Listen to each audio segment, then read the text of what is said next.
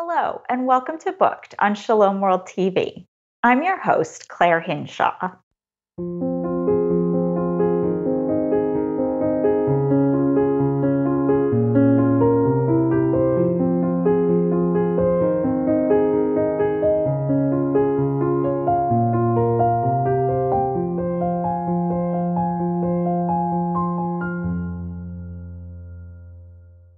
Today we are speaking with Arthur Powers, author of the Book of Jotham. Arthur Powers went to Brazil in 1969 as a Peace Corps volunteer and lived most of his adult life there. From 1985 to 1992, he and his wife Brenda, with their two daughters, served as Catholic lay missionaries in eastern Amazon.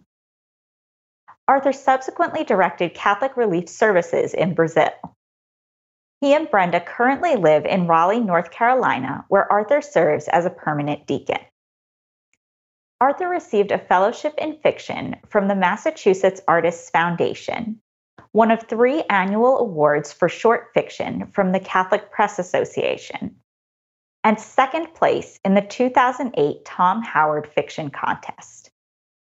His poetry and fiction have appeared in many magazines and anthologies, and Press 53 published A Hero for the People, a collection of his short stories set in Brazil, which won the 2014 Catholic Arts and Letters Award.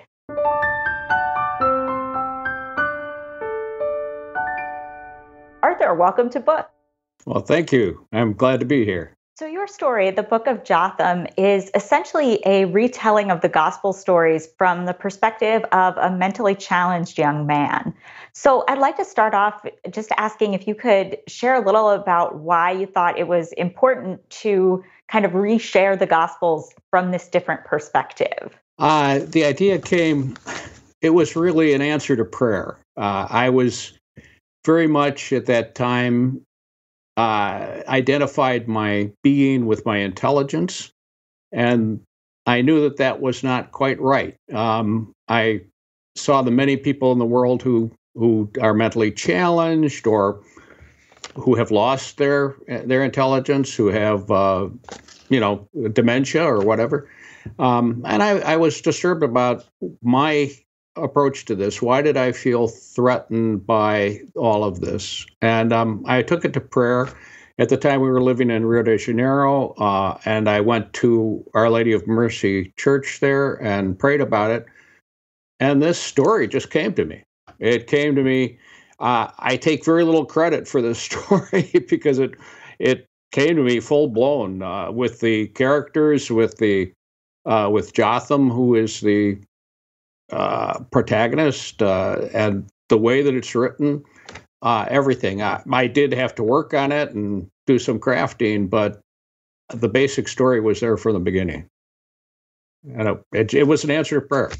Wow, that's so beautiful. The Lord works in mysterious ways. I just love that it just came to you when you needed it. That's so beautiful. Now, I would imagine that it's always challenging for a writer to kind of get into the head of his characters.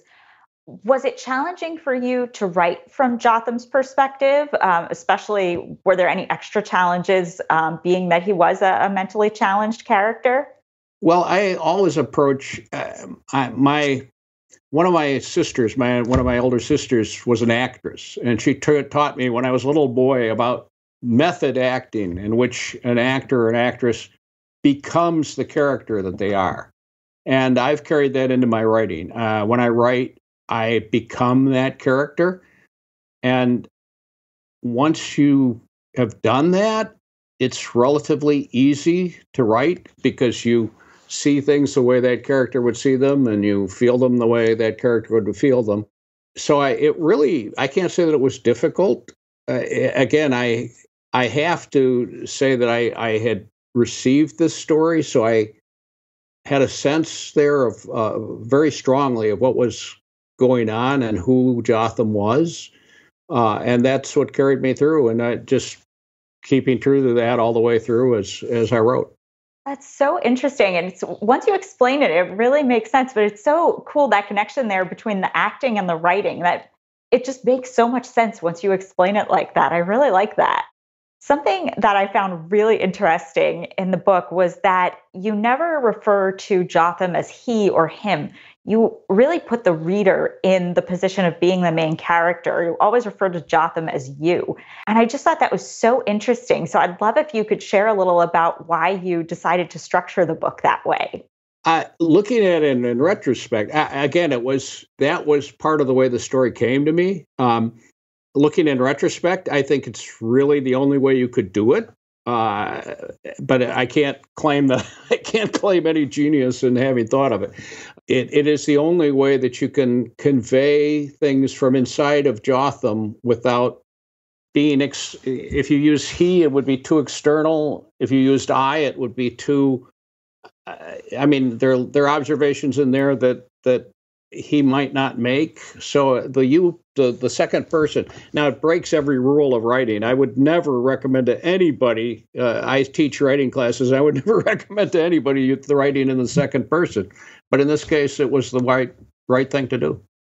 As you're saying that, I'm thinking of that adage that you have to know the rules before you break the rules. And yeah, it's just so interesting to me that you're able to do that, because when you know when and how to break the rules and when it's the right time to do it, that's when you get a really great story out of it. So that's really cool that you were able to do that. I love it. It just makes it so much interesting, especially so much more interesting, especially as a reader. I really appreciated that. Something else that was really nice in the book was that you really developed the characters of the apostles, both good descriptions of their physical appearance, but also of their personalities. And that's something we really only get kind of a hint of in the Gospels themselves. So I'm really curious how you developed them as characters. It's interesting. Almost all writers I know, whether they're believers or not, believe that at least their best work is inspired in some way, that it flows through them. One of the things you'll commonly hear writers tell you is that they're not in control of their characters, that their characters have lives of their own, and that they just kind of appear and they act and they take actions. And every now and then, a writer will say, "Oh my gosh, my character did this." It's sort of, and so there's very much of that there. I made no conscious decision. Well, we're going to have, Thomas be sort of a guy who likes to, with a sense of humor, and Peter's more solid, and they just came that way, and it worked. So I'm glad I reread the book recently, and I thought, oh, these guys are pretty nice guys. They're interesting guys. So. Well, you really did a great job bringing those characters to life, and it sounds like it was just that the Holy Spirit was your co-author, so no wonder it came out great. Now, jumping all the way to the end of the book, after you finish the story, you do include a little note kind of on background of the book, how it came to be. And I thought it was really interesting that you referenced in there the conversations in our culture around abortion and quality of life. So I was just curious if you could share a little more about how those issues have influenced your writing. Well, I think I would almost say it's the other way around. Writing the book gave me a deeper appreciation of life than before. I think that it gave me a deeper appreciation of mentally challenged people. I've had a number of people share that with me, that they came away from reading Jotham with a much more sensitive, empathetic attitude towards the mentally challenged, and that happened to me too as I wrote the book. Part of the challenge to me in writing the book was exactly that I had converted to Catholicism. I now had these life, pro-life values, something that it responded to something deeply in me. I remember even as a kid, there used to be this thing about, well, if you had a lifeboat and you had to throw somebody out, who would you choose to throw out of the lifeboat? And even as a kid, I remember thinking, no, that's the wrong question. We're all in the boat together. You don't throw anybody out of the boat.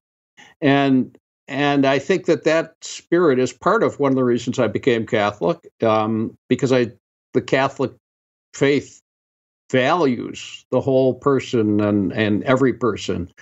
And that came, as I wrote Jotham, that became deeper and deeper, and it has continued to grow in me ever since. So, oh, that's so beautiful. Thank you for sharing that. And, you know, we could probably stay on for another hour talking, but we're coming to the end here. So just thank you again, Mr. Powers, for being here and talking with us. It's really been a pleasure having this conversation with you.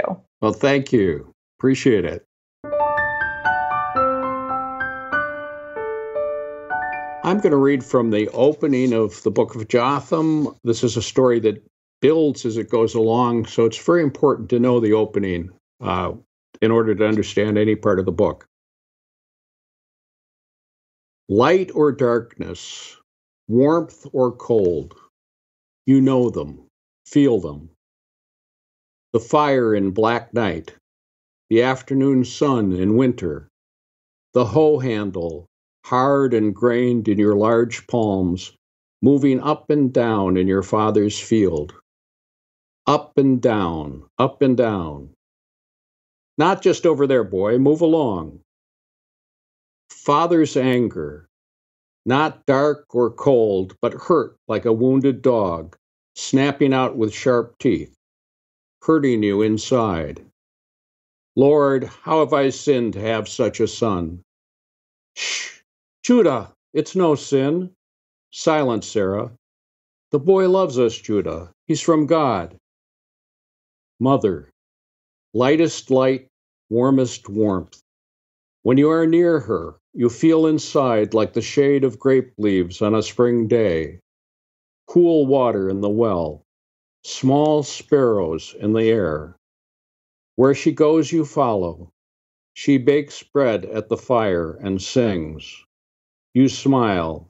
She turns and smiles up at you, her brown eyes warm and soft.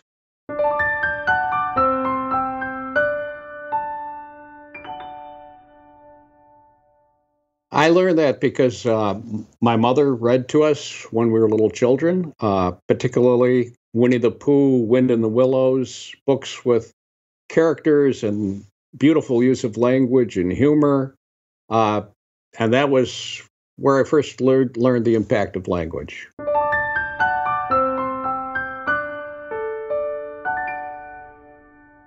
It depends on the book. With Jotham, I spent very little time researching. As I mentioned, the book came to me in answer to a prayer.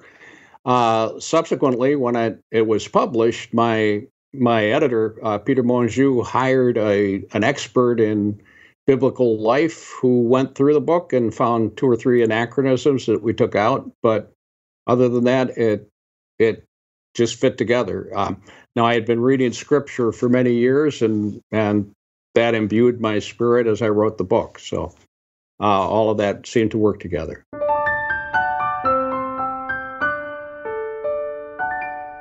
There are a lot of good Catholic books. I love Graham Greene's The Power and the Glory. Willa Cather was not officially Catholic, but she had a Catholic spirit. I love just about everything she wrote. I love the Father Brown stories from Chesterton. There is so much. Machado de Assis, who is the great Brazilian author, is just one of my favorites. So there's just a wide range. And then, of course, there are new books. I do a lot of reading. I mentor a lot of authors. And there's just new stuff coming out now, which is really fascinating and interesting. So Kay Hinckley, Dina Hunt, Katie Carl, all kinds of really good authors out there.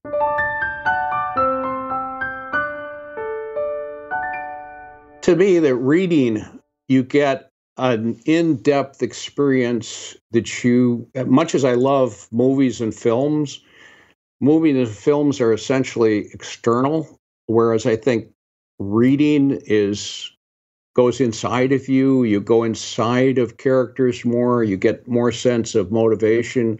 You can do more as a writer, I think, than than you can in a film. So to me, reading has always been one of my favorite things to do.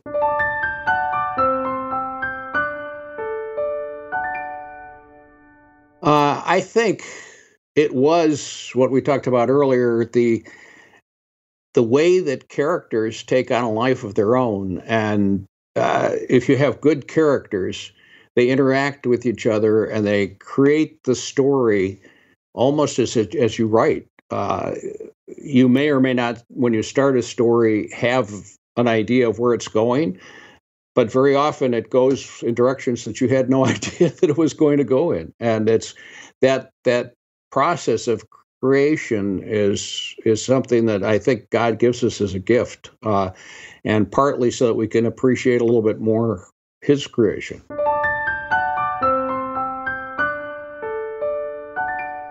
Hi, my name is Anne Margaret Lewis. I'm an author, co-founder of the Catholic Writers Guild, as well as one of its former presidents.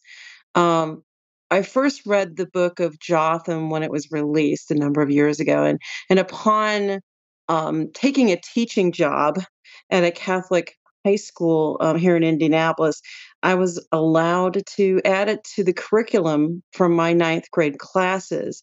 And when I first read the book, though, what really struck me was how he wrote it. It's written in second person, which is very different than your standard fiction.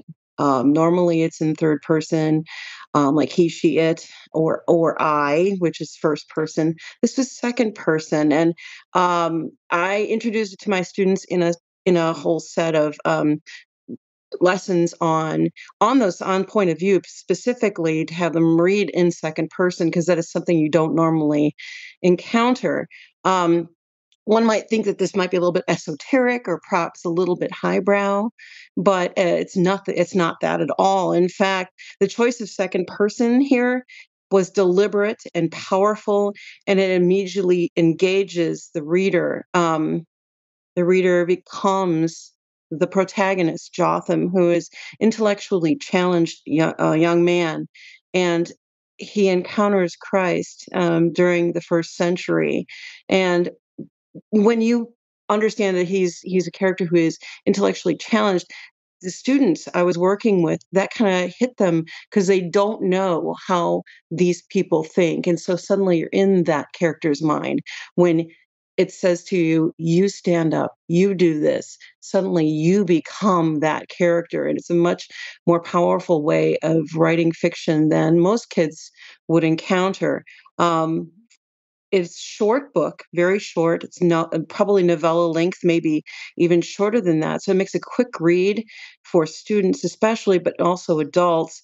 I recommend it, especially for Holy Week, because Jotham does follow Christ as he goes to the cross, and the way he sees the world speaks to us. One of the questions I asked my students in the questions I gave them was, how can being smart, your intelligence, how can it help your faith, or how can it hinder your faith?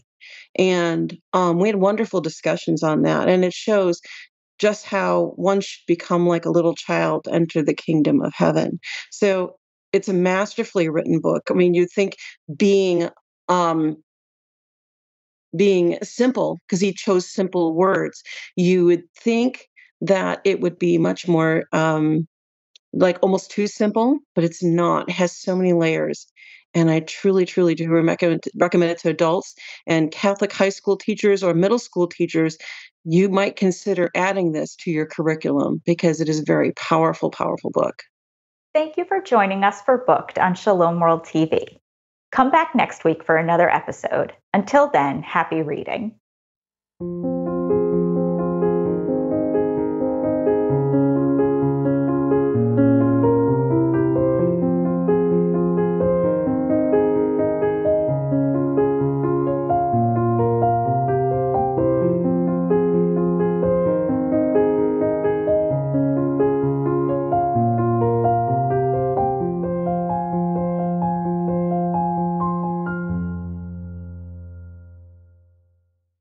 Problems, worries, sadness. Are you seeking solutions?